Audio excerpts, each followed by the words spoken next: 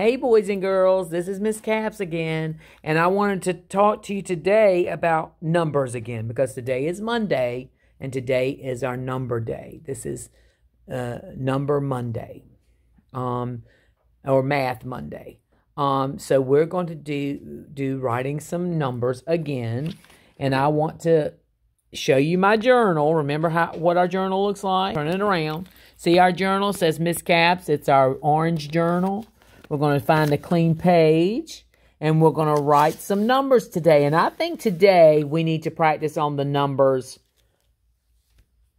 5 and 6. Can we practice on the numbers 5 and 6? Because if you know how to write them, you should know what numbers they are, right? Okay, so we're going down and around, and then we're going to put a top on it for the 5. Down and around and put a top on it for the 5. Keep on practicing, boys and girls. Down, around, and talk to yourself if you need to, and put a top on it. That's your number 5. That's how old some of you will be. Down, around, and put a top on it. 5. Now let's do the 6. The 6 is just a half a C and then a little circle at the end. See? Half a C and put a circle at the end. You see what I'm doing? Half a C and put a circle at the end.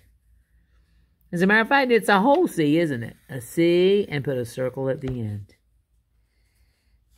A C and put a circle at the end.